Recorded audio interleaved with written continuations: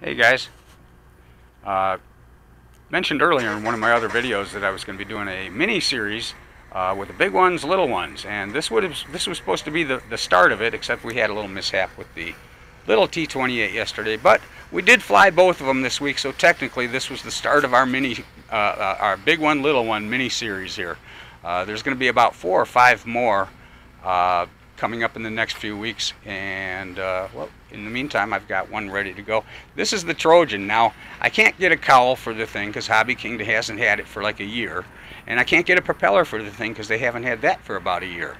So it was broken. I didn't put the cowl back on it. It was way too bad, but the prop was only broken in 3 places, even though it's a 3-bladed prop. But we crazy glued it, and we foam tacked it, and then we sandwiched it, and we're going to give it a shot anyway, because what's the worst that can happen? The thing lets go, and I got to dead stick this little thing, and I think it can do it. So we're going to chance it. I'm going to kind of take it easy on the throttle, though, at least while the glue's setting. It hasn't even been 24 hours. All right, hold tight.